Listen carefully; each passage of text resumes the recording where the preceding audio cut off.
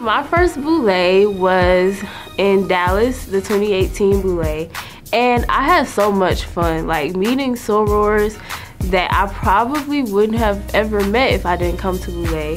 I do remember my first Boule. I was awestruck.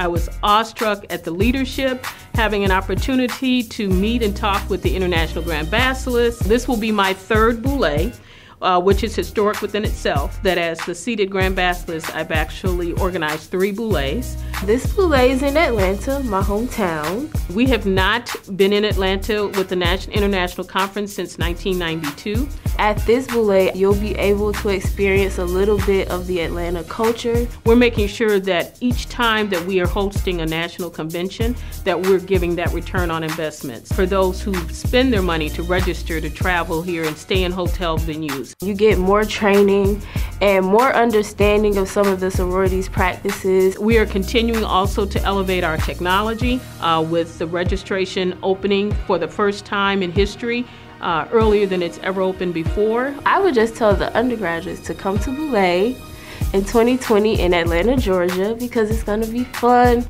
To all of our members and affiliates who come along with our guests, we have great surprises, which I will not disclose. We're going to learn a whole lot. I think the membership is going to be very pleased.